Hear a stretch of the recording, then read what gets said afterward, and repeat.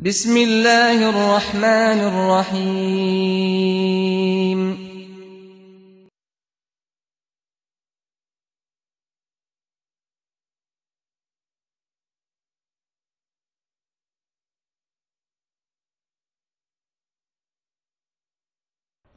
Assalamu alaikum, welcome to another episode of Out of Focus.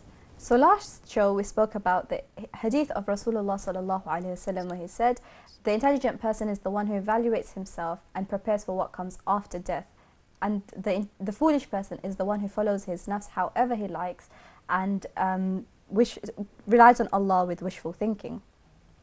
Inshallah, we will be continuing this discussion with Sister Taiba, focusing on the second part of the hadith. Assalamu alaikum, Sister Taiba. So in the previous show we spoke about the person who evaluates himself as intelligent, and we spoke about what it means exactly to evaluate ourselves. And now Rasulullah sallallahu alaihi wasallam, he continues this description of the intelligent person, and he says that he is the one who acts for what comes after death. How do we understand this aspect of this hadith? Okay, well, let's just remind ourselves of what intelligence means. Sure. So intelligence is, acquiring, and so you're obtaining the knowledge and you're applying it. Yeah, so it's not just obtaining the knowledge, you also have to apply it. Sure. So if I was to give you an example to bring that definition to life. Sure. So let's say tomorrow I have an exam, and I know it's at 1 p.m. tomorrow. Yeah. And I know it's something that I can't really run away from. Yeah. But yet I've made no preparations for it. So I don't know, I haven't revised for it. I don't know what subject it is, I don't know where it is, and I don't know exactly how I can get myself the top marks. Yeah, so there's an appointment that I can't run away from, and yet I've made no preparations for it. So by the definition of intelligence, that would make me not very smart, right? Because you haven't even bothered to acquire that and obtain that knowledge. Yeah, and another example would be me knowing how to get the top marks for tomorrow's exam. Yeah, I know exactly how to do it, and yet I know how to do it, and yet I haven't actually put that into place. So I haven't actually practically, revised for it, doing what I need to do. Sure. In order to get the top marks. Sure. So that also makes me unintelligent, because I've obtained the knowledge but I haven't applied it. Sure. So if we were to link that back to the hadith that says, the intelligent person is the one who prepares for what's after life, it's for us that would mean, okay, so somebody who knows that they're going to die, they understand that, it's clear cut, and yet they have made no preparations. Or another person who knows exactly how to have a happy life, a good life after their death. They know exactly how to do that, and yet they haven't actively taken the steps to ensure that their afterlife is a pleasant one. Yeah, that's such a valid point, because I guess a lot of us as Muslims, we fall into the second category. We might even fall into the first category. I mean, it means if we believe that we're going to die, which is, I guess, everyone kind of has to believe. I mean, you see it all around you, and you know that's an appointment, again, like the exam, you can't run away from. Yeah. So we all have this belief, we all know for a fact we're going to die, but we don't even do our research to find out, okay, what's expected of us after death? Is it nothing? Like some people might believe, nothing happens. Yeah. But you still have to find out, right? You still have to do your bit and find out whether there is an afterlife. Instead of just hoping there's nothing. Yeah. Exactly. And the second person, like you've described, is what I would say a lot of us as Muslims fall into, where we do believe that there is an afterlife, that there is Jannah and there is Jahannam. We have to answer to Allah subhanahu wa ta'ala for all of our actions. Yeah. And so we recognize that with this death comes more, right? There are consequences, just like there are results after exams. Yeah. So we know what's going to happen. But then again, we still just don't live according to that thinking. Like we don't live our lives according to that thinking. But I know a lot of people might feel like, well, isn't death like a really morbid, depressing topic to talk about? Yeah. What would you say to that? I'd say yes, it is definitely a morbid, topic to talk about, but it's a reality. And the way it's an unpleasant reality, but it's a reality, meaning you can't run away from it. So in order to make it less of an unpleasant reality, prepare for it. Just like if you had a job interview and you need to go to this job interview, it might make you feel nervous, might make you feel a bit, sick, but in order to do well in that job interview, you make preparations so that when you actually go to the interview, it's a really good one. So I would say making preparations for death is a really good idea. It's true what you're saying, but I guess the reason we struggle with this is because in the society that we're living in, we don't really, we're told again just that death is a depressing topic, and we don't really think about this reality, the fact that we are returning to Allah subhanahu wa ta'ala. So we see in in the books that we read or the shows that we watch, or everything around us is technically telling us that we're to live it up, and we live our lives as though we're going to live it forever. But the reality is quite stark from that, and it's contrasted to Islam, because Islam tells us to think deeply about life. Yeah. And I think in some sense, with this society that we're living in, it is also profitable to not really think about what comes after death, the fact that we are from Allah subhanahu wa ta'ala. And the reason I say that is because, well, there's a whole big industry out of like marketing things that will help us just live this life. And like, so we have like countries that are competing in building the biggest skyscrapers, I can't say it. And we have, even us, we compete with our family members in terms of wealth and houses. We compete with our friends in terms of like having brands and gadgets. And so we always see this competition, and it's encouraged in society essentially. And so that's why I say there's a whole profit out of this. But when we really think about the fact that, oh, you know, we're going to die and have to answer for that, it's a big loss in that sense. Yeah, because Rasulullah sallallahu alayhi wasallam told us that, you know, we're travelers in this life. You know, it's just a fleeting moment. We're going to go to the next life very soon. And therefore, that gives the impression, indicates to us that, you know, travel lightly. You know, you don't take your whole house with you when you go abroad. Exactly. Yeah. And to add to that, if we recognize that we are travelers, it also means that here is something temporary. So you don't build your whole life around a temporary thing that's just silly. Like if you had, I don't know, and you kind of just built your whole life. Like if I had a phone that I wasn't going to keep for long, and I started to fill it with all my important information that I was just borrowing, say, from you, but I knew how to give it back to you, and then I was keeping everything that I need for, like, I don't know, my exams in June. That'd be really silly because I have to give it back to you tomorrow, right? Yeah. So it's something temporary. You'd so lose just everything, like wouldn't you? Yeah. Exactly. And so if we build our whole life around something temporary, well, again, that's not very intelligent. And to recognize that we are also, as human beings, temporary, I think we just need to look around everything around us. Look at everything around us, because it just seems to be screaming, well, you know, I'm going to end the sofa I'm sitting on, myself, yourself. Unfortunately, and it's a fact, that we are going to have an ending, but it's about preparing for that. And Allah subhanahu wa ta'ala says in the Quran, does the human being think that he will be left neglected? And in this context, it's speaking about the fact that we were created and that we are going to have to answer to Allah subhanahu wa ta'ala, because we believe this life is a test and we're going to be accounted by Allah, our creator and the creator of all things. So to add to this, what if someone is still not convinced? Like, how can someone live their whole life thinking about death? Okay, so we're not saying every conversation that you need to have with every single person needs to be based on death. That's not what we're saying here. We're saying you need to live your whole life understanding that death is coming. So your whole life is made in preparation of that moment. So what that means is, if death is coming, it means you understand that the day of reckoning is coming, that you'll be accountable for everything in this life. So that means, you know, Allah tells us, you know, He'll give us Jannah or He will give us Jahannam, which means that every action that we do in this life, you know, it's done with this understanding and this thinking process, that so that whenever for example, if I want to eat something, it's understanding that actually the thing that I have to eat has to be in accordance with what Allah wants. So I go to the halal section in Tesco's and not the haram section. Or, you know, like my friend was saying to me recently, she wants to buy a laptop. So I suggested, you know, which one she should buy. And then she told me that, you know, there was an offer to get, if she pays in installments, there was like some interest-based contract going on. So she made a decision that that's not something she wanted to pursue, even though she really, really needed a laptop. So she obviously made the conscious decision that, you know, interest is haram and she doesn't want to go down that line. And this is the kind of thinking that we kind of have to go back to, that before we make an action, that we recognize, well, I'm going to be accountable to Allah subhanahu wa ta'ala. So before I do this, is it something that He agrees with, or is it something that He disagrees with? And in this context, it was something that He disagreed with. And so if someone who believes in death recognizes this, then all of the things that he does in life will be built around this. So I guess in some sense, the idea is that it's not just an emotional thing. Like, you know, some people can think, okay, have to think about death all the time. I and need to sit here and I need to cry. That's not what we're saying.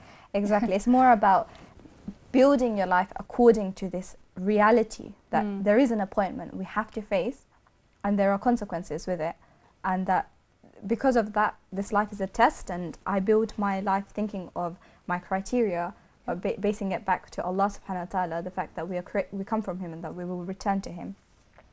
And so I wanted to ask also, this hadith goes on to speak about the fool is the one who follows his nafs and does whatever he likes. How do you understand this?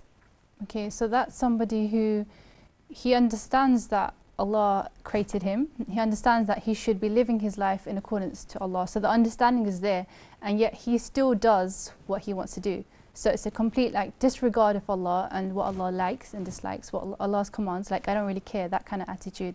So that's what is being referred to here, somebody who doesn't revolve their life around Allah, but rather around themselves and their own desires.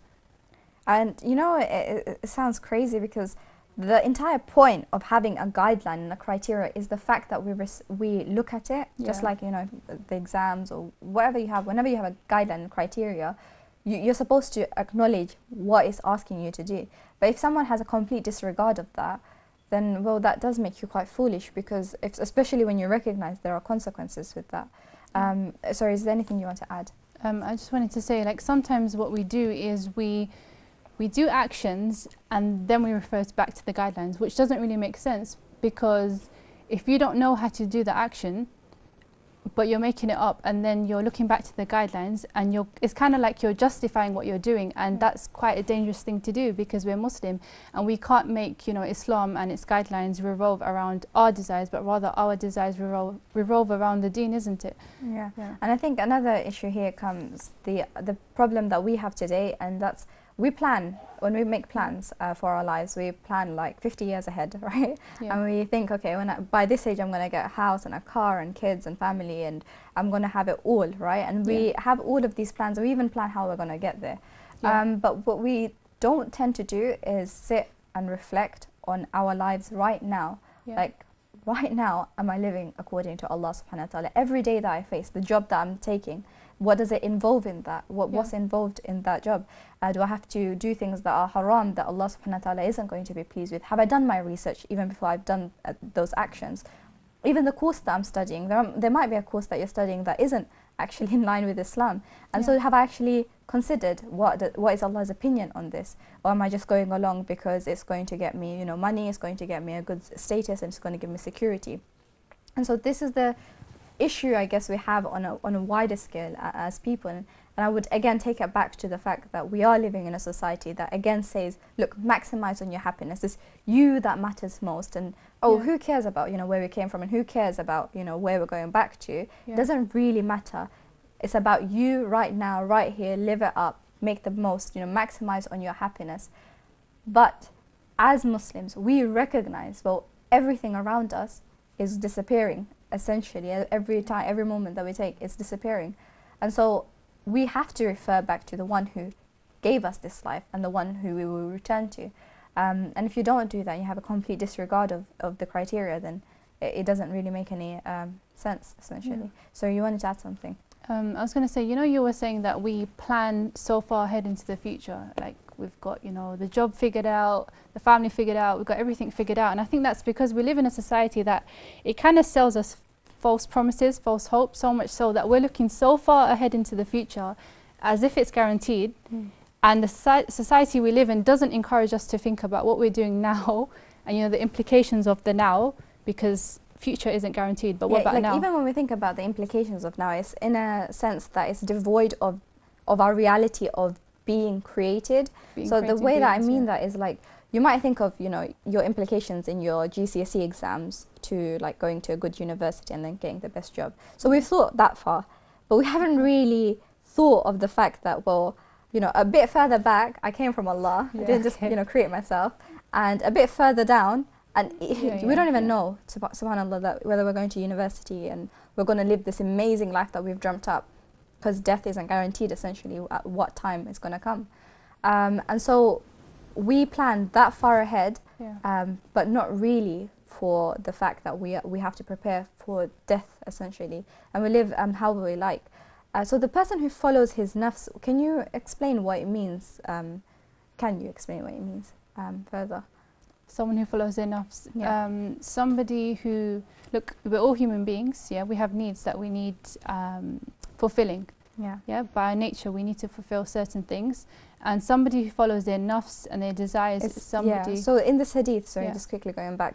So in this hadith, it says someone who follows their nafs however they like. So this aspect where you're saying that we have needs, that's Yeah. where it, I guess, comes under nafs. And then following it however he likes. Can you explain that further? It means that they're not linking it back to Allah. So it's their needs, their desires, but they sort of using their own minds, or other people are dictating to them how they should go about fulfilling those needs. And then there's a complete disregard of their creator who created them with these needs to begin with.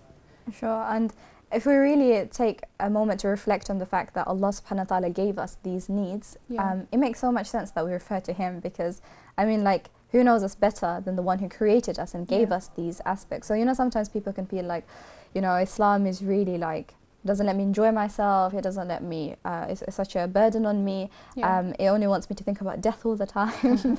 Yeah. But really what Islam is asking you to do is Yeah. live life according to the one who created you, because He gets you best. And he knows what you're going through, Yeah. and He has a solution. He's given a solution for all of these problems that you see around you in the world and you see within your own life. And He knows it best because He gave you these problems, essentially, these things that Yeah. you see as problems. Well, these are intrinsically part of us as human beings, Yeah. and Allah has given a way of dealing with it in order for us to have harmony within ourselves and with the people that we live with. And it reminds me of the dua in one of the surahs in the Quran, where Allah subhanahu wa ta'ala taught us to say, رَبَّنَا آتِينَا فِي الدُّنْيَا حَسَنَةً وَفِي الْآخِرَةِ حَسَنَةً وَقِنَا عَذَابَ النَّارِ. So, oh Allah, I seek good in this life and good in the next life, yeah. and I seek protection from the punishment of the fire. And the reason this ayah is so significant is because Islam taught us you don't neglect this life. This life, yeah. You ask for goodness in this life, and that you also, but more important, you prioritize the next life. Do you want to add anything to that, inshallah? Yeah, so just adding to your point, it's you living this life but with a vision of the next life, so you don't neglect the next life. So yeah, I think to add to what you're saying, it's kind of like, well, you prioritize the akhirah, realizing that's lasting, like forever. So everything that we do, we live according to the purpose that I did not create jinn and mankind except to worship me, which is what Allah subhanahu wa ta'ala said. He said He didn't create us for any other reason except that we worship Him. So we bank on it. So in this life, we just like we save up in our banks for like, I don't know, the next car that we want to get, if only. And we make those, like we aspire to those things, and we kind of basically save up for that. So in this life, we do actions according to Allah subhanahu wa ta'ala in order that we receive it in the next life. So that is our aim and that is our priority, that's our vision. And so we fear Allah subhanahu wa ta'ala in terms of him being displeased with us, and we look eager to Him being pleased with us, and we expect, you know, good in the next life, and we ask for protection from bad in the next life, because that is eternal and that's lasting. But also we consider, how do I live this life? So in terms of this ayah speaking about the hasana, the goodness of this life, well, that comes again back to, well, how do you live lives? How do you go about doing your basic things? You know, we have needs, as you've said. So I need to eat, I need to socialize, I need to speak to my parents and my family. How do I go about doing that? I need to interact with society on a wider level. Especially as a Muslim, we have the obligation of speaking about Islam to people. Well, how do I go about doing that?